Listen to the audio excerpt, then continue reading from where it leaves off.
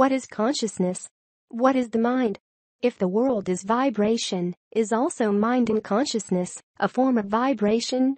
Or on the contrary, are all vibrations, the observed world, a manifestation of mind and human consciousness? Although it is true that when all is said and done, all we know is our consciousness, it is also true that we do not know our own consciousness, not to mention the consciousness of anyone else. We do not know what consciousness really is, or how it is related to the brain. Since our consciousness is the basis of our identity, we do not know who we really are. Are we a body that generates the stream of sensations we call consciousness, or are we a consciousness associated with a brain and body that displays it? Do we have consciousness, or are we consciousness? Human consciousness could be a kind of illusion, a set of sensations produced by the workings of our brain. But it could also be that our body is a vehicle, a transmitter of a consciousness that is the basic reality of the world. The world could be material, and mind could be an illusion. Or the world could be consciousness, and the materiality of the world could be the illusion. Both of these possibilities have been explored in the history of philosophy, and today we're a step closer than before to understanding which of these theories of consciousness is true. There are important insights emerging at the expanding frontiers where physical science and consciousness research join.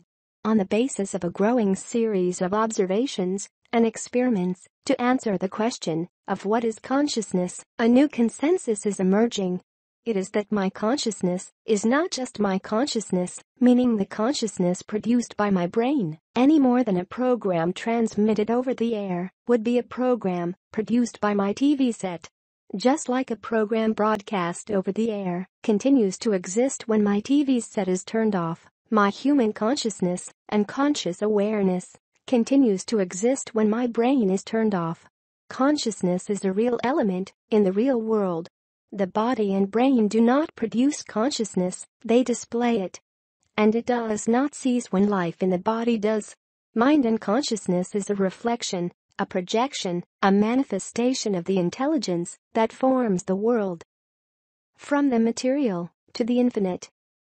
Mystics and shamans have known that this is true for millennia, and artists and spiritual people know it to this day.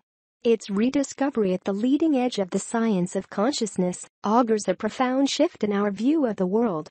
It overcomes the answer the now outdated materialist science gives to the question regarding the nature of mind and consciousness. The answer according to which consciousness is an epiphenomenon, a product or byproduct of the workings of the brain. In that case, the brain would be like an electricity generating turbine. The turbine is material, while the current it generates is not, or not strictly material. In the same way, the brain could be material, even if the consciousness it generates proves to be something that is not quite material. On first sight, this makes good sense. On a second look, however, the materialist concept of what is consciousness encounters major problems. First, a conceptual problem. How could a material brain give rise to a truly immaterial stream of sensations? How could anything that is material produce anything immaterial? In modern consciousness research and science, this is known as the hard problem. It has no reasonable answer. As researchers point out, we do not have the slightest idea how matter could produce mind. One is a measurable entity with properties such as hardness, extension, force, and the like, and the other is an ineffable series of sensations with no definite location in space and an ephemeral presence in time. Fortunately, the hard problem does not need to be solved. It is not a real problem. There is another possibility. Mind is a real element in the real world and is not produced by the brain. It is manifested and displayed by the brain. Mind beyond brain, evidence for a new concept of mind and consciousness. If mind is a real element in the real world, only manifested rather than produced by the brain, it can also exist without the brain. There is evidence that mind does exist on occasion beyond the brain.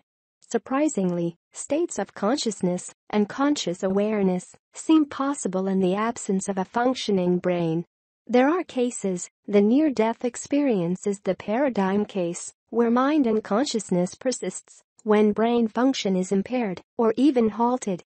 Thousands of observations and experiments show that people whose brains stopped working but then regained normal functioning can experience human consciousness during the time they are without a functioning brain.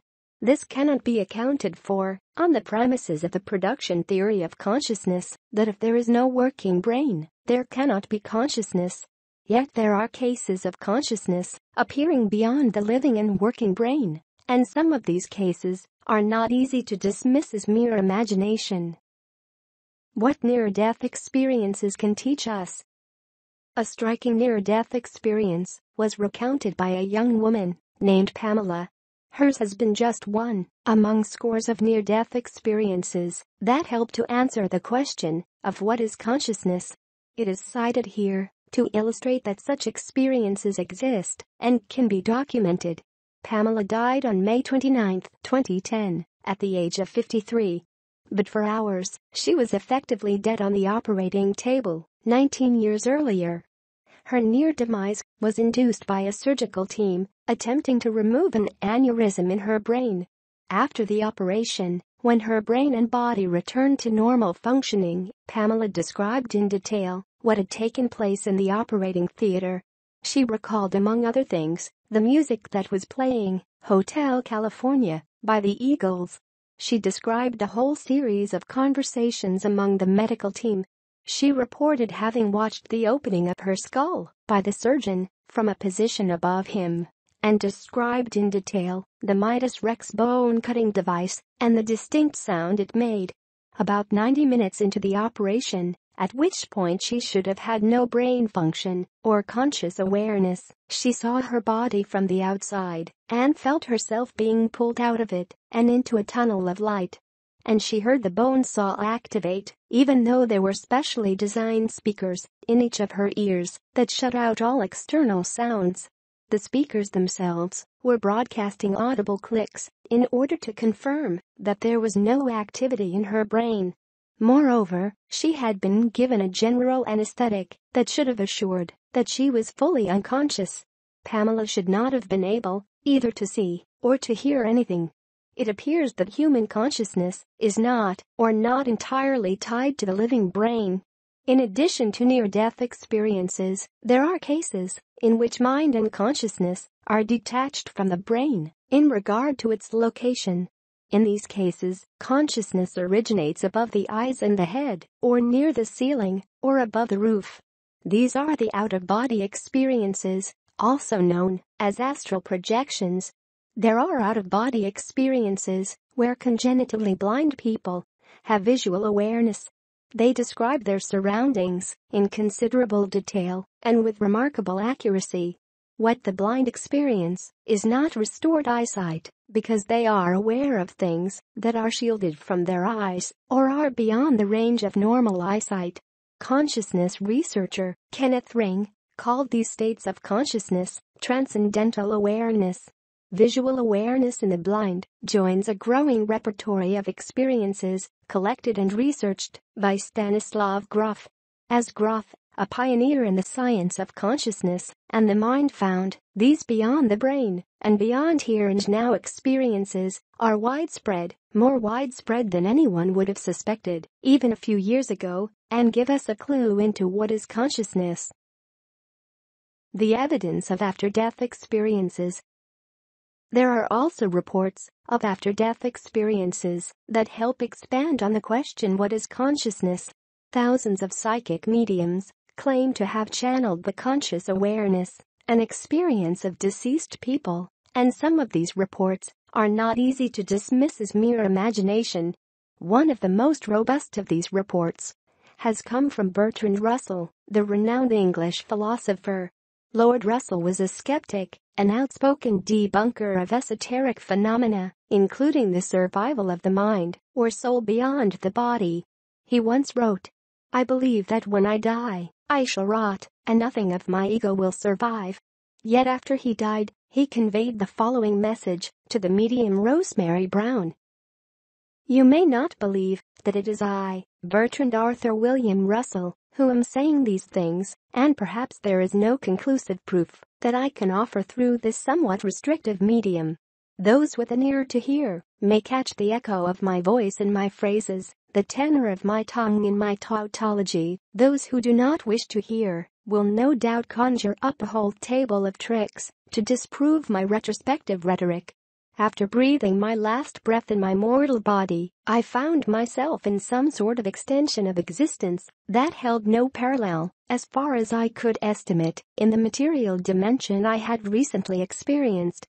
I observed that I was occupying a body predominantly bearing similarities to the physical one I had vacated forever, but this new body, in which I now resided, seemed virtually weightless and very volatile, and able to move in any direction with a minimum of effort. I began to think I was dreaming and would awaken all too soon in that old world, of which I had become somewhat weary, to find myself imprisoned once more in that aging form, which encased a brain that had waxed weary also, and did not always want to think when I wanted to think. Several times in my life, I had thought I was about to die. Several times I had resigned myself with the best will that I could muster to ceasing to be. The idea of Bertrand Russell no longer inhabiting the world did not trouble me unduly. Befitting, I thought, to give myself a decent burial and let him be. Now here I was, still the same I, with the capacities to think and observe, sharpened to an incredible degree. I felt Earth's life suddenly seemed very unreal, almost as it had never happened. It took me quite a long while to understand that feeling, until I realized at last that matter is certainly illusory, although it does exist in actuality. The material world seemed now nothing more than a seething, changing, restless sea of indeterminable density and volume. This report from beyond appears very credible. One of the most striking and difficult to dismiss of these after-death experiences is the case of a deceased chess grandmaster who played a game with the living grandmaster. Wolfgang Essenbeiss, an amateur chess player, engaged the medium Robert Rollins to transmit the moves of a game to be played with Viktor Korchnoi, the world's third-ranking grandmaster. His opponent was to be a player whom Rollins was to find in his trance state. Essenbeiss gave Rollins a list of deceased grandmasters and asked him to contact them and ask who would be willing to play. Rollins entered his state of trance and did so. On June 15, 1985, the former grandmaster, Geza Marici, responded and said that he was available. Marici was the third-ranking grandmaster in the year 1900. He was born in 1870 and died in 1951 at the age of 81. Rollins reported that Marici responded to his invitation as follows: "I will be at your disposal in this peculiar game of chess for two reasons. First, because I also want to do something to aid mankind living on Earth, to become convinced that death does not end everything, but instead, the mind and consciousness is separated from the physical body and comes up to us in a new world where individual life continues to manifest itself in a new unknown dimension. Second, being a Hungarian patriot, I want to guide the eyes of the world into the direction of my beloved Hungary." Korchnoi and Marici began a game that was frequently interrupted due to Korchnoi's poor health and numerous travels. It lasted 7 years and 8 months. Speaking through Robert Rollins, Marici gave his moves in the standard form. For example, Korchnoi gave his own moves to Rollins in the same form, but by ordinary communication. Every move was analyzed and recorded. It turned out that the game was played at the grandmaster level and that it exhibited the style for which Marici was famous. It ended on February 11, 1993, when at move 48, Marici resigned. Subsequent analysis showed that it was a wise decision. 5 moves later, Korchnoi would have achieved checkmate. In this case, the medium Rollins channeled information he did not possess in his ordinary state of consciousness. And this information was so expert and precise that it is extremely unlikely that any person Rollins could have contacted would have possessed it. When it comes to the debate around what is consciousness, there is also first-hand testimonies of human consciousness without a functioning brain. The well-known Harvard neurosurgeon, Eben Alexander, who was just as insistently skeptical about consciousness beyond the brain as Lord Russell had been, gave a detailed account of his conscious awareness during the 7 days he spent in deep coma. In the condition in which he found himself, conscious experience, he previously said, is completely excluded. Yet his experience, which he described in detail in several articles and 3 best-selling books, was so clear and convincing that it has changed his mind. Consciousness, he is now claiming, can exist beyond the brain. The above-cited cases illustrate that there is remarkable, and on occasion remarkably robust evidence that consciousness is not confined to the living brain. Although this evidence is once as widespread, it is not widely known. There are still people, including scientists, who refuse to take cognizance of it. This is not surprising, given that the evidence is anomalous for the dominant world concept. Those who strongly disbelieve that such phenomena exist not only refuse to consider evidence to the contrary, they often fail to perceive evidence to the contrary when asking the question of what is consciousness. Nonetheless, the view and theory of consciousness as a fundamental element in the world is gaining recognition. The manifesto of the Summit on Post-Materialist Science, Spirituality, and Society declared, "Mind represents an aspect of reality as primordial as the physical world. Mind is fundamental in the universe, it cannot be derived from matter and reduced to anything more basic." It appears that consciousness is not limited to the individual body and brain. Consciousness is a fundamental element in the universe. The universe, as we now know, is not a domain of matter, moving in passive space and indifferently flowing time. It is a sea of coherent vibrations. These vibrations give us the phenomena of physical realities, such as quanta, atoms, solar systems, and galaxies, and they also give us the phenomena of non-physical realities, mind, and consciousness. The affirmation that physical vibrations give rise to non-physical mind phenomena is not just another version of the hard question of consciousness research, the problem of how something as material as the brain can give rise to something as immaterial as consciousness. This, however, is a pseudo-problem, since clusters of vibration do not produce the phenomena of consciousness. They manifest and display them. The cosmos that gave birth to the universe is fundamentally an intelligence, and that intelligence is manifest and informs all phenomena. The hard question of the brain and consciousness evaporates if we realize that the physical world is a domain, a segment, and hence a manifestation of the intelligence of the cosmos. The vibrations that produce the phenomena of physical and non-physical phenomena, including the mind and human consciousness, are part of the reality of the world, a world that is informed by and manifests the intelligence that is not only of the cosmos, but is the cosmos itself. Cosmic intelligence and the primacy of consciousness. The vibrations that manifest the cosmic intelligence are not physical entities in the classical sense of the term. They have a physical as well as a non-physical aspect. Viewed from the outside, every cluster of vibration is a physical phenomenon, a pattern of vibration in space and time. But viewed from the inside, from the perspective of the given cluster, it is a perception, an awareness, a feeling of the world in and by that cluster. This internal, seemingly subjective, but objectively real aspect is a fundamental feature of the universe that's been uncovered by the science of consciousness. It is the consciousness aspect, one that did not emerge in the course of time, but was present when this universe was born, in the wider reality of the cosmos.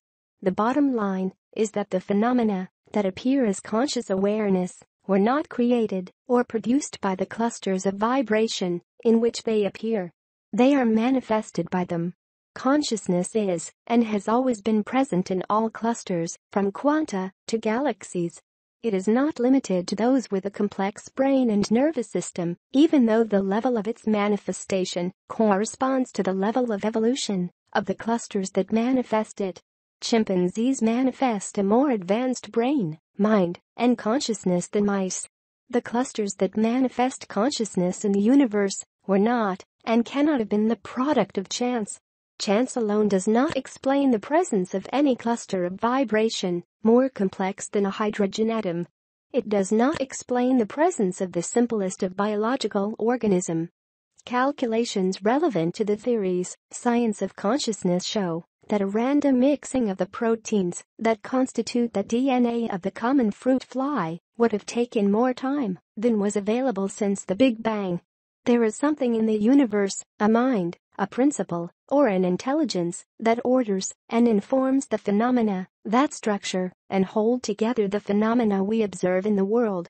The medium of this information is the ensemble of the laws that govern events in the universe.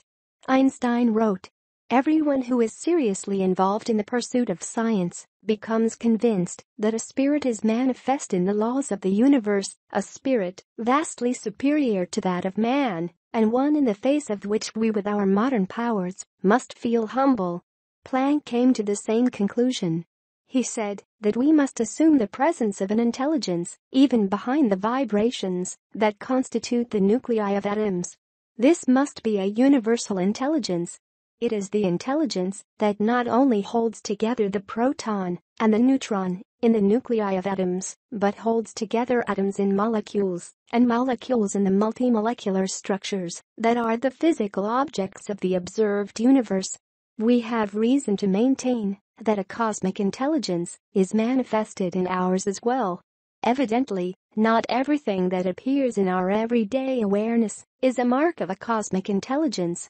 Our everyday human consciousness is mainly furnished by sights and sounds, textures, odors, and tastes conveyed by our bodily senses. They result from our brain's decoding of vibrations in our environment. Our eyes pick up a narrow band of vibrations in the electromagnetic field and transform them into shapes and colors of determinate brightness. Our ears pick up a likewise narrow, if somewhat wider band of vibrations in the air and transform them into sounds of specific pitch and intensity. But sensory experience, while it produces the principal content of our experience of the world, is not the totality of our conscious awareness. Beyond the data of the senses, there are images and intuitions, experiences and feeling tones that are not decoding of ambient vibrations by our eyes and ears. They are transsensory, transcendental elements of consciousness. They emerge into prominence when the everyday operations of the brain are slowed or are shut down. Transcendental experiences are a standard feature of near-death experiences, but they surface also in other states of consciousness, like sleep, and in the hypnagogic states between sleep and wakefulness. They appear in traumatic, uplifting, or otherwise life-transforming experiences. And if the reports channeled by psychic mediums are true, they emerge following the physical death of the body. That they do stands to reason within the theory of consciousness presented here. Following the demise of the brain, the sensory elements of consciousness are withdrawn, and the transcendental elements alone dominate. Consciousness beyond the brain was previously an esoteric assertion, but it now has a scientific foundation. The clusters of vibration that convey our conscious awareness of the world include clusters that convey transcendental experiences. These clusters are not fundamentally different from those that convey everyday phenomena. They merely occupy a different frequency domain. Clusters at the frequency corresponding to the square of the velocity of light produce the phenomenon of pure energy per Einstein's mass-energy equation. Clusters in the frequency domain of the speed of light produce the sensation of light, and those at the frequency domain of the living cell, about 150 MHz, give us the perception of the everyday world. There are vibrations of an extreme low frequency as well. These low-frequency, long-wavelength vibrations are likely to convey elements of the intelligence that informs our body and our brain, and informs the universe.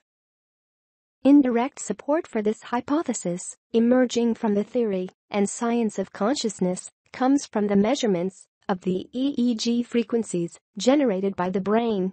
In everyday states of awareness, pronounced excitations of the brain trigger EEG waves in the gamma domain, a frequency range of up to 100 Hz.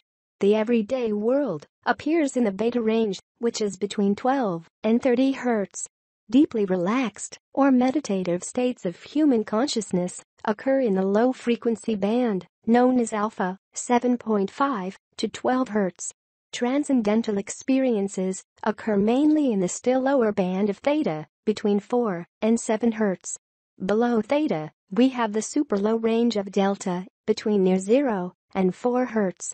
Delta waves are normally produced by the brain and consciousness only in deep sleep. But there are exceptions. The brain of some psychic healers has been known to descend into this region while they are engaged in healing. And spiritual leaders in deep meditation also function in this super-low region, although they are not in the unconscious state of deep sleep. We need to revise the widespread assumption that non-ordinary spiritual experiences occur at a high-frequency domain. They do not occur above the frequency of everyday experiences, but below. Ordinary bodily sense-based experience is not the totality of human experience, only a small part of it. We are a cluster of vibrations that manifests phenomena of a far wider range than the narrow segment that gives us the sensory data. The old theories of the brain and consciousness told us is the totality of our experience of the world. Thank you for watching. Please subscribe by clicking the subscribe button and then clicking the notification button.